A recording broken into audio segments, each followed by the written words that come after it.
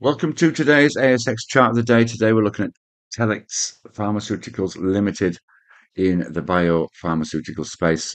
Ticker code TLX, and it is the 12th of January with some interesting price action in this stock. Let's have a quick check out on the chart. And you can see here on the daily chart, we had this significant move to the downside in October through the 200 MA, but since that drop, we've steadily climbed back up to this level. You can see how important this level is, being support through June and July, and in fact September before that drop. So the fact that we're moving back into this range is positive.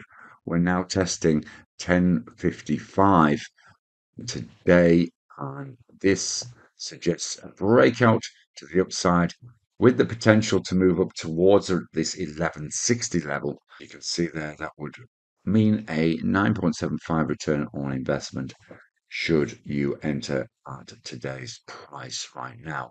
It may well be worth seeing how this settles down and check in on it towards the back end of the trading day to ensure that it has held its position over this resistance. Trade safe and see you again soon. Bye bye for now.